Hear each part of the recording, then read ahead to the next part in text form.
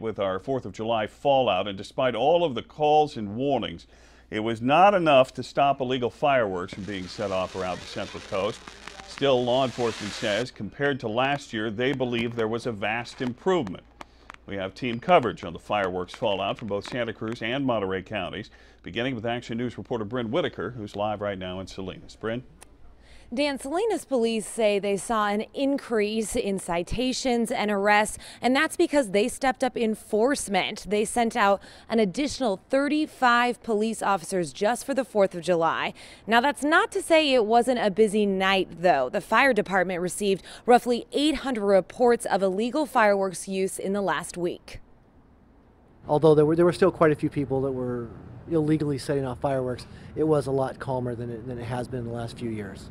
Salinas Police Deputy Chief Dave Shaw says compared to years past, last night's 30 confiscations of illegal fireworks and 13 arrests was an improvement for the city. Anecdotally, from the officers who worked last year and worked last night, they all report that last night was a lot calmer than it was last year. This is a look at all the fireworks that were confiscated this 4th of July in Salinas.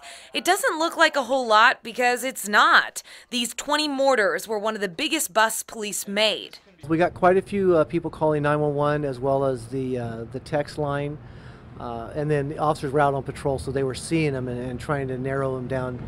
The Salinas Police Department normally brings in 2 to 3 additional officers for the 4th, but this year they stepped things up with 35 additional officers.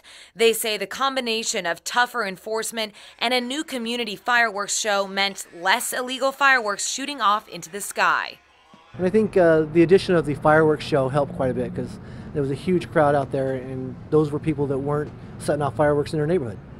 The host of the fireworks show, the Salinas Sports Complex, was also pleased with the turnout. Roughly 14,000 people packed the rodeo grounds for the long-awaited fireworks show.